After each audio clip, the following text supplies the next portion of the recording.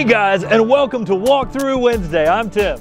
Hey guys, I'm Matt, and I hadn't hit the coffee quite as hard as Tim, but I'm still having an awesome day here in Boring, Oregon. Today, we're at Don Schmidt Nursery, and we're gonna walk you around some of the display gardens.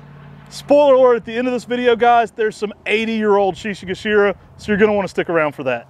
Guys, Eric Schmidt's been amazing to us, allowing us to film a lot of videos here, and this is one of the things we really had to film, was part of their display garden here at Don Schmidt Nursery. I mean, they've got some amazing plants. Right behind me, there's a gorgeous Acer Grisham paperbark maple. Guys, smash that like button. I know you're gonna love this. Share this video with your gardening friends. And as always, subscribe to our YouTube channel. We got daily content. And subscribe to our podcast as well. We got weekly content coming out focused on Japanese maples each and every week. All right, guys, let's check out this garden. You're not gonna wanna miss this one. There's some amazing specimens in here, rarely seen at this size. And we picked a beautiful day to be here. It's still an early spring color on a lot of these amazing specimens. Now here's a really fun one. I'm a huge fan of this one. It's underutilized, I think, in the nursery trade and in the gardens. This is Acer palmatum albajoe. Guys, Acer palmatum albajoe, it's in that Makawa-like family. It's probably one of the least common selections that you see in the nursery trade in that Makawa family style. It has those larger leaves, that tighter, denser kind of habit. A really unique tree that then often goes to some yellows and oranges in the fall with that Makawa style foliage. It's not uncommon for this one to get really yellow with bright neon orange. I love the display. Now behind us here, a pretty good size incan. Really cool linear lobulum style Japanese maple with that strap leaf style foliage. Check out our video on what is a linear lobulum Japanese maple. You can learn more about this style foliage. Guys, there's so many amazing plants in this garden. I mean, just coming through here, check out this Acer palmatum Matthew. And planted next to this red dwarf Japanese maple, the contrast is amazing. Matthew has this lighter green color. Selection by Red Maple Nurseries. Actually, may have been even found by Billy Schwartz. But this is a tight, dense broom with that lighter yellow-green color. An amazing dwarf Japanese maple. You don't see that often. Pairing really nicely with this Adrian's Compact. I mean, really good colors on this, and the two together really make a nice contrast. Guys, let's keep checking out through here. Man, some amazing lace leaves. This is a Chitosayama, loaded in seed behind me here. Really cool looking. Followed by a Spring Delight. Wow. Gorgeous specimen. Guys, check out this Maiku Jaku here. Man, Maiku Jaku, the dancing peacock, it's one of my favorite Japanese maples, sometimes known as fern leaf or aconitofolium. The leaf looks like a peacock. Fall color's amazing. For a green upright, it's hard to beat the fall color on Maiku Jaku. All right, guys, check out this variegation on this Acer palmatum Beni Kamachi. Guys, this has that almost Kamagata style foliage, but it's variegated with like that pink-red color in the early spring. Sometimes this tree can just give you an electric pink-red color in the spring when it's first leafing out.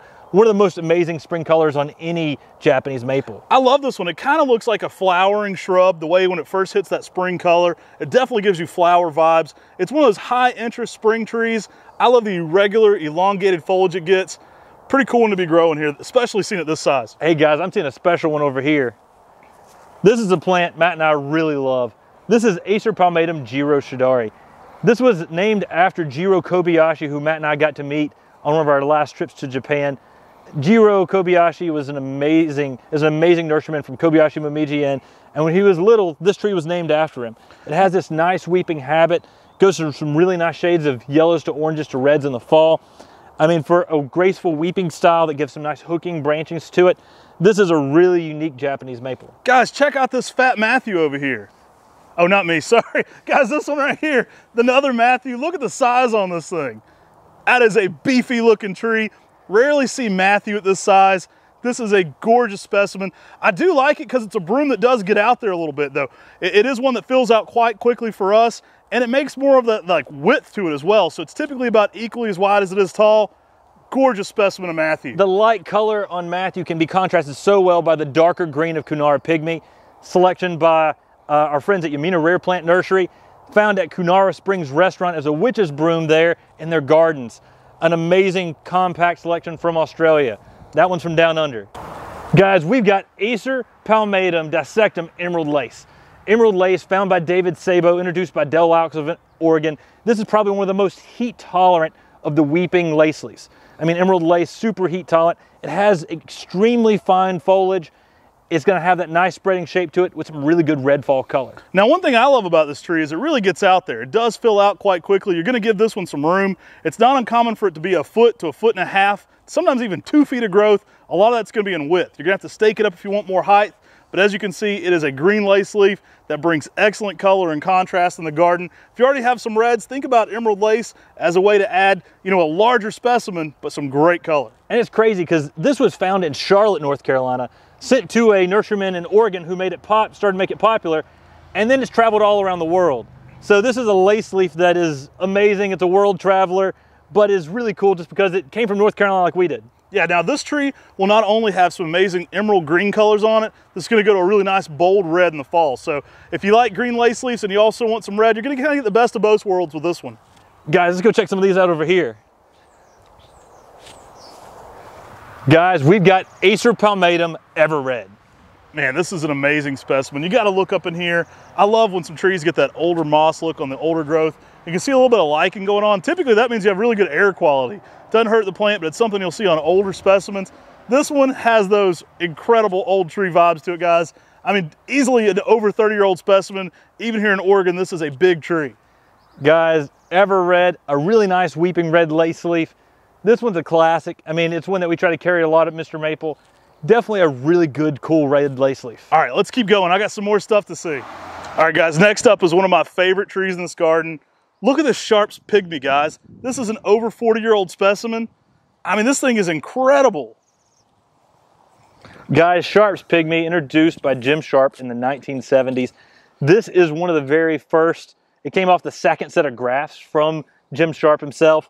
I mean, this is an amazing tree, and to see this piece of history here, I mean, that is simply spectacular. I mean, guys, this right here is a big Sharp's pygmy.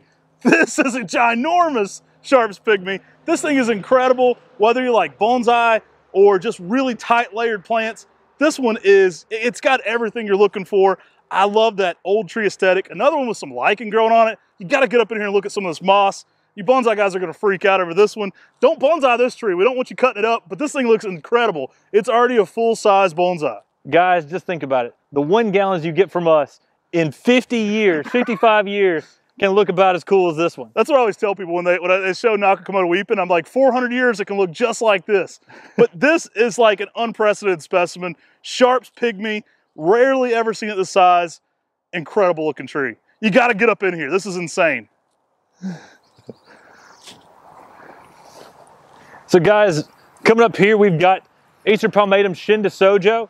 You may be wondering why this tree is getting some of that white pink color.